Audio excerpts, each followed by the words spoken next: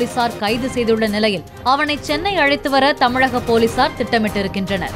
கடந்த 13ஆம் தேதி நாத்துராமை குஜராத் மாநிலத்தில் கைது செய்த ராஜஸ்தான் போலீசார் பாலி மாவட்டம் ஜெய்த்ரன் காவல் நிலையத்துக்கு கொண்டு வந்தனர்.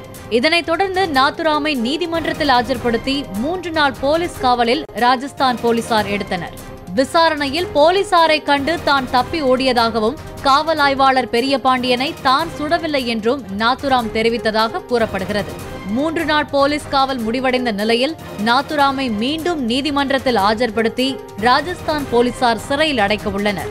இந்நிலையில் இந்த வார இறுதியில் ராஜஸ்தான் சென்று நாத்துராமை சென்னை அழைத்து வர தமிழக போலீசார் திட்டமிட்டிருக்கின்றனர்.